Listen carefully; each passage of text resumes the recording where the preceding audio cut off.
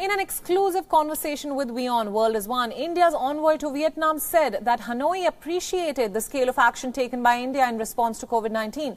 Ambassador Pranay Verma talked about the similarities in the approaches adopted by both countries with respect to social distancing and lockdown measures. Listen in to this exclusive conversation. How is the Indian mission reaching out to stranded Indians in the ASEAN country?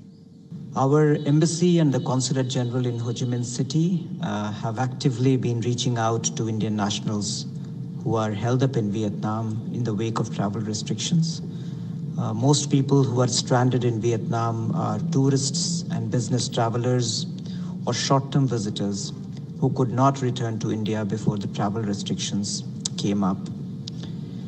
We have extensively used social media tools to inform all our Indian nationals in Vietnam, including community members who live in Vietnam, as well as those who are visiting Vietnam and are held up, about our 24/7 emergency coordinates. We have also launched an online drive for registering Indian nationals in Vietnam. We are encouraging them to contact us for any assistance.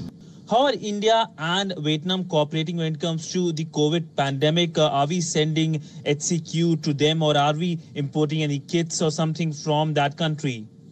Prime Minister Modi spoke telephonically with Prime Minister of Vietnam on April 13 and discussed the situation arising out of the pandemic and the steps our two countries are taking to address the challenge. We are also engaged through diplomatic channels, exchanging information on best practices. India traditionally plays the role of a major provider of pharmaceuticals to Vietnam.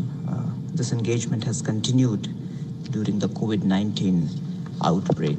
The Vietnamese side has appreciated the enormity and scale of action taken in India to enforce social distancing through lockdown. Similarly, we are also regularly updating authorities in India about developments in Vietnam.